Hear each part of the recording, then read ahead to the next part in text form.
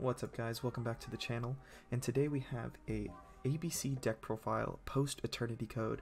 There's a couple cards in here from Dual Overload, which is coming out in April, and then a card that's coming out in Eternity Code, which is coming out in March, I believe. That might be backwards, but either way, once we get this new Union support, ABC gets a whole heck of a lot better. We get single card combos. If you guys haven't seen those, I have a few posted up on my channel involving this deck and some of the cards that I play in here. But jumping right into it, starting out we have our ABC pieces: 3A Assault Core, 3B Buster Drake, and 3C Crush Wyvern. These cards are the heart and soul of the deck. Once you get started with these plus extenders, you can really start snowballing games. ABC Buster Dragon is just a fantastic boss monster, and none of these are really bricks. All of them have really great utility. A allowing you to add back pieces, C allowing you to extend your plays further with your link plays, and B being basically a secondary starter for those games where you don't open your Union hanger. So I'm maxing out on those pieces for that regard, and as you'll see later in the deck profile, we also play Pot of Desires, so we want to minimize our chance of banishing any or all copies of a single piece from our deck. Continuing on, got one copy of Heavy Mech Support Armor. There's a bunch of cool combos with this card, coupled with this engine, the Symphonic Warrior engine. We got 3 guitar and 2 mics. There's 2 mics because we're playing Pot of Desires in this deck, so I wanted to minimize the chance that I banished both of these and this is dead. Alternatively, drawing both of these together really isn't that bad because it allows you to pendulum summon your pieces out of your hand, which is really cool.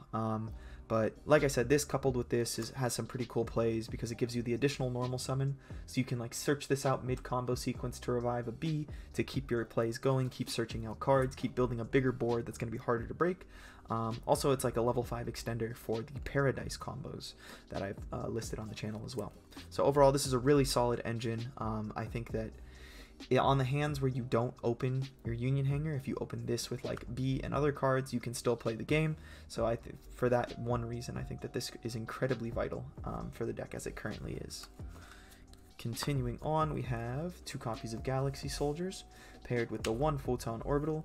This combo gets actually like really insane post actually Dual Overload because of Union Carrier. Union Carrier allowing you to equip the Photon Orbital from deck so that you can send it to the grave to search out a Galaxy Soldier is really cool. And it gives this deck a lot of combo power, gives this deck the ability and the discard outlets that it needs to put your pieces into the graveyard for your Buster Dragon, as well as essentially giving you a free Cyber Dragon Infinity along the way. And then the last couple combo cards in the deck, we have 1 Union Driver. This is another card coming out in Eternity Code, I believe. This card is really good. You typically equip it with your Union hanger to any of your pieces that you summon. So that you can banish it to equip a piece from deck, getting around Union Hanger's restriction of not allowing you to special summon the Union monster you equipped earlier in that turn, which is really cool. Gives you monsters to make plays with, and more importantly allows you to trigger your pieces and go into your Union Carrier plays. So this guy's pretty pivotal for a lot of the combos in the deck. Might bump it up to 2 later on, we'll see. It's kind of bricky if you draw it, but overall a really solid card. Continuing on, we have our 1 copy of Trickstar Korribane, because it goes with our 1 copy of Light Stage, as you'll see later in the deck. This is just another level 5 extender that you can just special summon for free, and gives you additional value out of your set rotation, or your Trickstar Light Stage, if you draw your Trickstar Light Stage. Continuing on, we have some hand traps in the deck. These are completely optional. I think you could like completely change these around. I'm playing Ghost Bell because this deck has the very unfortunate aspect of just outright losing to a card like Called by the Grave. If you tag out your Buster Dragon and they Called by the Grave it, you want to have the Bell to be able to negate the Called by the Grave. Otherwise, like, you're having a really bad time because if you can't snowball with your Buster, your game plan is just so much worse than it could be. So for that reason, I'm playing 3 Bell. The Ash could be format dependent. This could just be 2 other like extenders if you want to focus harder on that aspect. For now, this is just like the 38th or 39th and 40th card of the deck. It's still really impactful. Only 2 of it because I don't want to over brick on hand traps. Alternatively, I'm sure you could pivot this deck to be going more second oriented by using cards like Super Poly to discard pieces, or Clara and Rushka, so that you can send your pieces to the graveyard to be able to trigger your stuff. But this in a more going first build, I like this a little bit more. Also, I guess you can also Ash your opponent's Phantasmases because a lot of your combos are forced to go through Link monsters, which is kind of cool. But overall, it's just a solid hand trap, and that's the reason I'm playing it. But the Ghost Spell is, I feel, almost mandatory for this deck to play. Continuing on to our field spells, we have 3 copies of Union Hanger, 1 Trickstar Light Stage, 1 Terraforming, 1 Set Rotation. So all of these cards are really, really good. Union Hanger clearly is the best card in this deck, so we want to play our 5 copies of it. Alternatively, you could play a different field spell, I guess. Like you could play a Chaos Form, or something that your opponent can't activate with Set Rotation. But the reason I like the Light Stage is that if you draw your brick, it's not dead, whereas those other cards are dead. Like your brick just straight up searches you an extender at the beginning of your turn. So I think that's why this card is beneficial to play over any other cards. Also, it helps you make rank 5s, or the extender helps you make rank 5s, which basically is our Azathoth combo in the deck. Continuing on, 3 copies of Called by the Grave, don't want to get hand trapped, and then 3 copies of Instant Fusion. I'm not playing Millennium Eyes in my deck right now. It probably should be a Millennium Eyes going forward, but really it depends on how you want to build this deck. If you want to focus more on going second, then you can play the Thousand Eyes Restrict. If you really want to focus on going first and forcing your combo through, then you can play the Millennium Eyes, allowing you to basically have 6 copies of cards that say no hand traps. We might also be getting Crossout Designator in Dual Overload, and if that's the case, then like these could just be Crossout Designators instead. They're not extenders, but like just the ability to turn off not only hand traps, but also like being able to Crossout Designator or Called by the Grave on your opponent's Buster Dragon is really beneficial. So if that card gets announced, this deck list probably changes a little bit, but for now, this is an extender. This is a card that outs your opponent's cards, so it's really good overall. Continuing on with the last 3 spells in the deck, we just have 3 more consistency cards, 2 Pot of Desires, and 1 Upstart Goblin. Wanted to max out on this, but I also was like kind of shaky on it because there is a lot of like one-of combo pieces in the deck, but there's also hands where like if you just don't open playable, you have a really bad time, and to just draw 2 from that is really beneficial. But also because this deck is so bricky, like you don't really want to necessarily clog with 2 of these, but it's such a power spell, like the deck list numbers might have to change to accommodate playing 3 of this. And then the 1 Upstart Goblin, because we're playing a combo deck essentially, or we're playing an inconsistent deck at the very least. We want to see our field spell as much as possible, so Upstart Goblin helps us get there in that regard. Continuing on, we have our extra deck. Now this is a deck where I think that the extra deck space is super tight because we're basically playing all the types of monsters except for Synchros, which can be kind of frustrating. Like this is one of the few decks where I think that I wish I had like 18 slots in the extra deck because it would give me more room for like Xyz monsters and more room for Link monsters. But starting off, we have our mandatory 3 of ABC Dragon Buster. Everyone says his name wrong, myself included. I always call him Buster Dragon. But this card is the heart and soul of the deck. Allows you to snowball matchups, and what honestly is keeping this deck, maybe not keeping this deck from being good, but like is the card that keeps this deck good. Like without this card, it would be pretty bad. The ability to just go into this every turn, essentially get a Pendulum Summon every turn because you get to bring out 3 monsters is just crazy.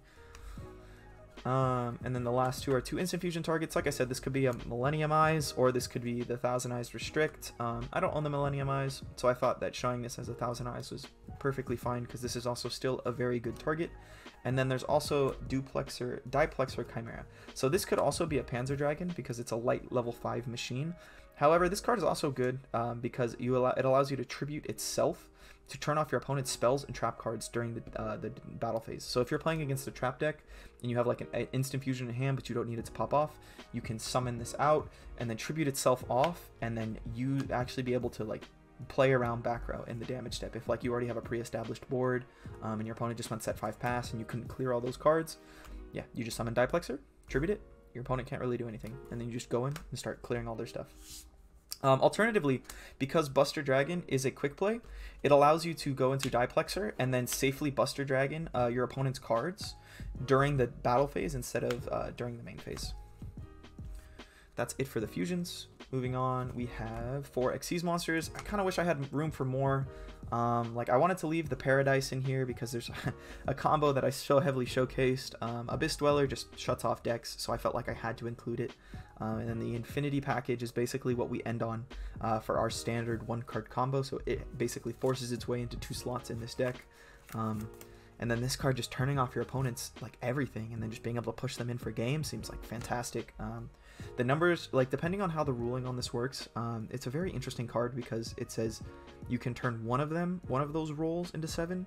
So I was talking with a few people and we weren't quite sure if that insinuated that you could turn both dice rolls into a 7 or if you could turn one of the dice rolls into the 7. But either way, if you can just turn your opponent's roll into 7, like if they roll a 6, you just, or if they roll like a 11, you just make it 7, then the odds are like 83% in your favor that you succeed on his effect in stopping your opponent.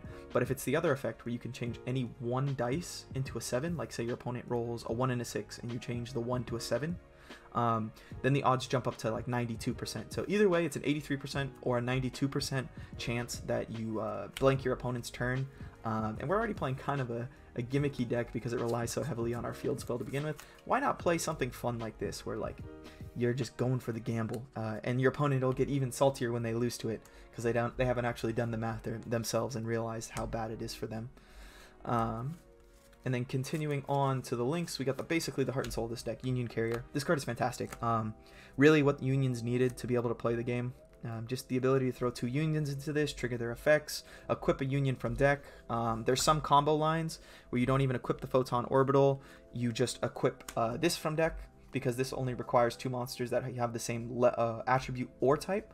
So you equip this from deck, banish it to equip like any random piece to this card, and then special summon that piece, and that gives you extenders in that way.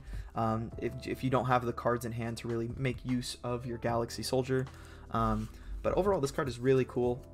It would be insane, like absolutely snapped in half if you could link off with this card. Thankfully, you can't.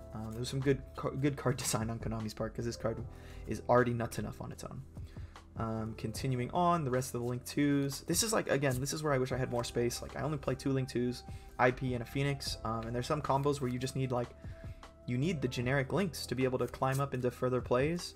And this is where I wish I had like, I don't know, a Gamma to be able to play, but there's really no room for it. So we're just playing like realistically the best Link 2s. This allows for interruption on your opponent's turn. This clears back row for free with your ABC pieces, which is really cool. And then 1 Link 3, 1 Nightmare Unicorn. This is again with your pieces. You basically go through Unicorn, trigger all their or go into Phoenix, trigger all their effects. Link the Phoenix plus something else into a Unicorn, trigger all their effects. Like ABCs with links is actually pretty crazy. It's really cool. And then the last 2 cards are Appaloosa, which I do not own. Hopefully by Eternity Code I do. And 1 copy of Borrelsword Dragon. Both these cards are really good. There's some like combos where you ladder up into this card, basically for free, which is really cool. And then this card says all those pieces that you just tagged out of Buster, throw them right back into the graveyard, trigger all of their effects, and then make a Borrelsword Dragon, which is like honestly really fantastic. It basically turns like after your turn 1 play, you know, you basically have a guaranteed way to go for game next turn, which is really, really good. So I think this card definitely makes the cut in this list. But like I said, it's pretty easy to see that the extra deck was pretty tight. The main deck options are pretty tight as well. But overall, I think this deck is really cool. It has some really cool options moving forward. We're probably going to be getting even more Union support, which is going to make this deck even harder to build, even harder to justify some of these cards in here. But overall, let me know what you guys think. And this has been Underclocked. I hope you guys enjoyed, and I'll see you next time.